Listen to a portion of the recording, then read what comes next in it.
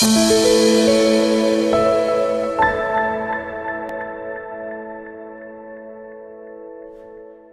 this is Jim Colton from GraphPad.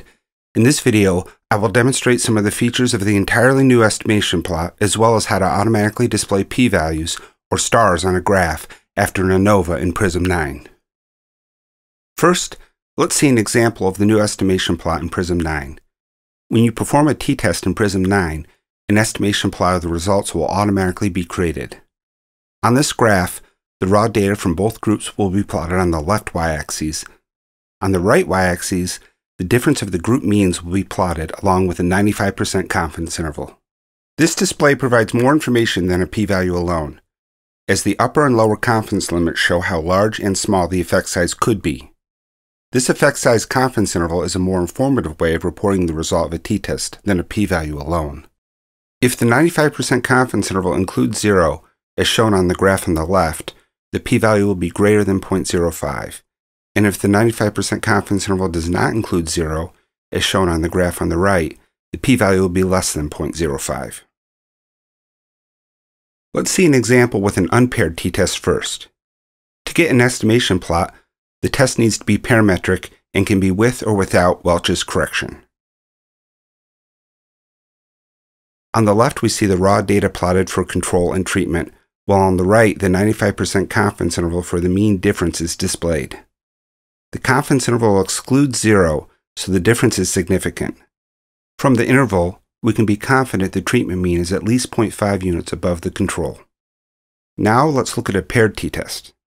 The test here also needs to be parametric to get an estimation plot. On the left, we again see the raw data plotted for control and treatment, while on the right, the 95% confidence interval for the mean difference is displayed. The confidence interval excludes 0, so the difference is significant. Note, with the paired t-test, the pairwise differences are plotted on the right side.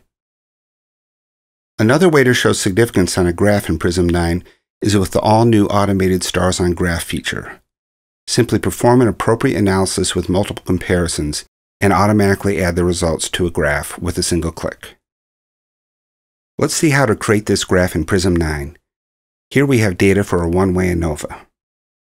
Before adding stars to a graph, we first need to perform an Anova with multiple comparisons. I'll leave the default settings for the Anova and add multiple comparisons. Now, create any column graph, then go to the Draw toolbar and select Automatically Add Pairwise Comparisons.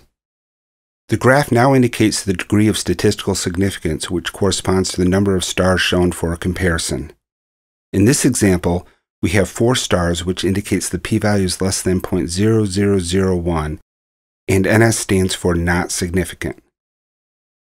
For customization options of these lines and stars, simply click the toolbar button again and choose Format Pairwise Comparisons. I'll choose to display p-values instead of stars.